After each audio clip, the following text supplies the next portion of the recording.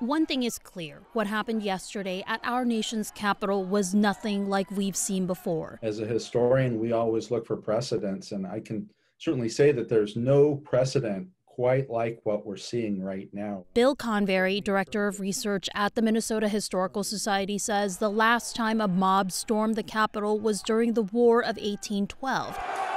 And back then, it wasn't Americans doing it. You know, these are times that are really off the charts. And as a historian, but also as an American, I'm really hoping for the best and hoping that we can get through these troubled times. What is it like these days when the primary source is as simple as a tweet somebody had just fired off in a split second?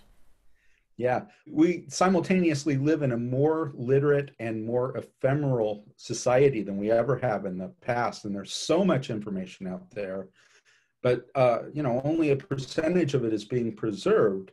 It's going to make for some really interesting reconstruction by future historians. The phrase history repeats itself. Well, Convery says we cannot take that lightly. We have certainly seen examples of extremism and mob violence and conspiracy theories and the kinds of insecurity that lead to these kinds of actions in the past. And, there's a lot there for us to consider as we look to the future. But we always have to be careful about the past because any past we have is an interpretation, and it can be a very poor predictor of the future. A colleague of mine likes to say that historians predicting the future is malpractice.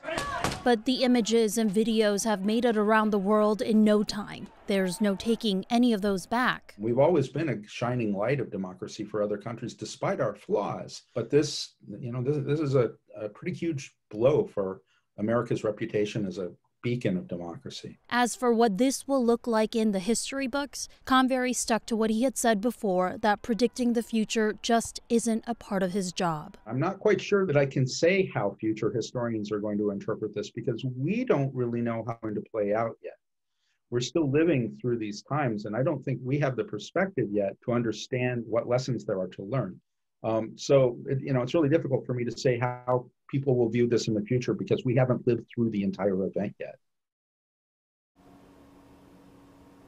Bill also told me that it's also not necessarily a historian's job to analyze what had happened in history and then distill like a neat lesson that we can all take away from.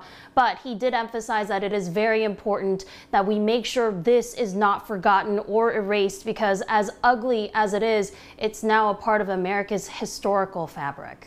Yeah, absolutely true. Sharon, you said something this morning about having a personal conversation with your family about what's going on in the United States. And your mom had a pretty interesting take. Would you mind sharing that?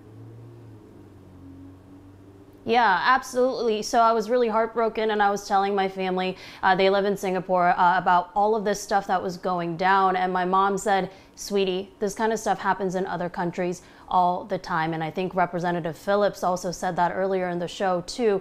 And she is not wrong. Sahan Journal had this fascinating, excellent piece about how they interviewed different immigrants and sons and daughters of immigrants about how they saw all of this going down. And all of them said that this is the kind of stuff that they ran away from, their parents ran away from. So the gist of the article was that they're all disappointed to see something like this happen in our country.